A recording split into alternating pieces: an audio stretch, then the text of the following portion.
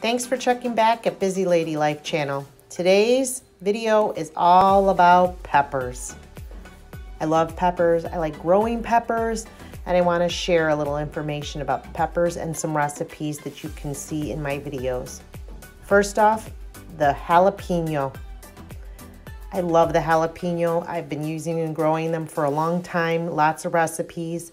They originated in Mexico on that Scoville pepper scale for heat. It's on the mild to moderate, opposed to other things. I love it in salsa.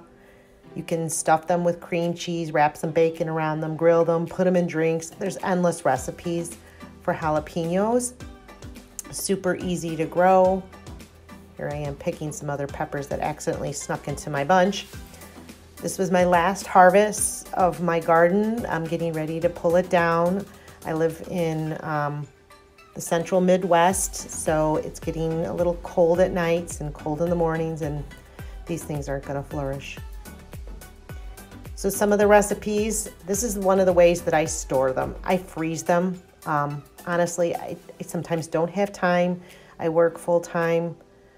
I just take the tops off, throw them in a bag, in a freezer bag, and I'll go back to them if I can't use them actively right away for a recipe. This is what I've gotten from this season, which I had 4 plants, and these were the mammoth ones, and they didn't really go that big, so every year's a difference. You can make jalapeno relish, which I have a recipe to that on my channel.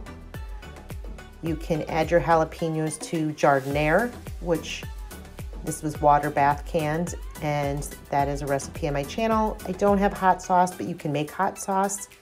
I'd like to. That's one of the reasons why I'm kind of saving up most of my peppers. Next video that I'm going to be putting up soon is a jalapeno mustard. There is some jelly.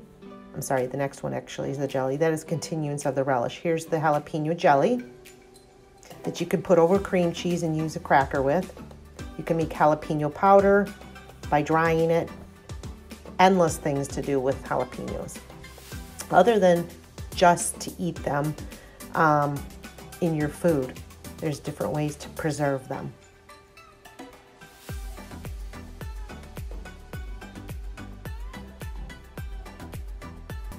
Next is the poblano. I didn't really have that success this year with poblano. Like I said, it wasn't a really good pepper season for me. It was an okay pepper season, but not my best. Sometimes it's all depending on the weather. So these usually are larger. These are originated in Mexico. The Scoville scale for them is extremely mild.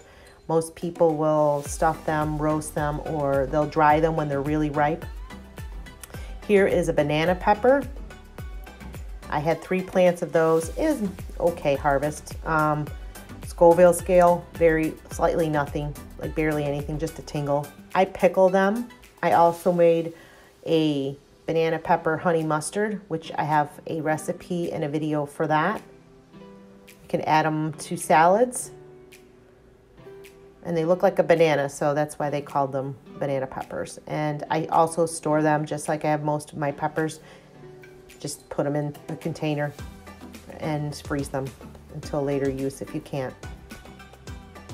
For making pickles or relish or mustard, that's the way I do it. Now, a cousin to the the banana pepper is going to be a pepperchini. There's pepperchini slightly more spicier, but that also is another pepper that's really close that you would just pickle. You can put in salads. And I had a harvest of those, which also I had probably 2 or 3 plants of those, and was okay. Again, it's not a big pepper year. So here is a little clip of our peppercinis. Sometimes peppercini plants are hard to find, from what I've heard. And again, I just threw them in with the banana peppers. I mean, they're so close. I have a recipe for Mississippi pot roast, is what you can use pickled peppercinis for. Put them in your salad. Olive Garden, when you go there, you get pepperchinis, pickled pepperchinis. Here I have some Tabasco peppers. I had 3 plants with these, never done it before. Want to try my hand at some sauce, some Tabasco sauce. I don't have Tabasco sauce on hand, so when I'm showing you a sample of the sauces you can make, it's just a regular hot sauce. Now Tabasco peppers are higher on the Scoville scale than the last 3 that I got. It's probably just above the jalapeno, maybe a little bit further than the jalapeno. It's got more heat than some peppers.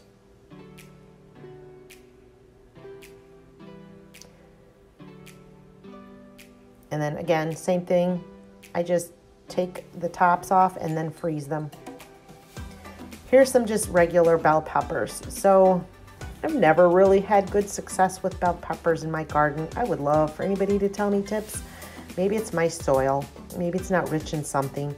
I've never got them where they're fully large like you would get at the store.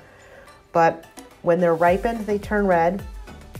I've never had any yellow ones. I've tried to grow them. It's just never a success. And then I just chop these up and throw them in a freezer bag, and I use them all season for recipes if I'm not going to use them on hand. Here's some other things that you can do with peppers. And here's the missing peppers that I don't have this year, just this year. I didn't grow cayenne. I normally do because I dry them for my cayenne pepper flakes. I didn't. You can make red hot sauce with cayenne peppers. You can add these to your hot sauce recipes. One of these years I'd like to make my own fresh sriracha. That's made from red jalapenos, by the way. I did can some ketchup this year, and I do want to try my hand at making some spicy ketchup.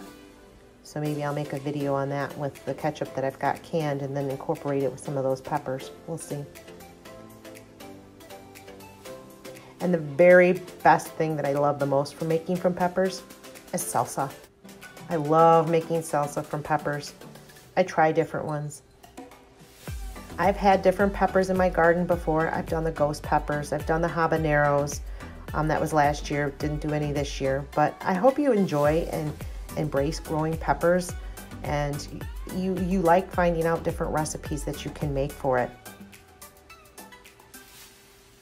Thank you again for stopping back at my channel and looking at my other videos. Please subscribe to my channel and like and give comments. Thank you so much.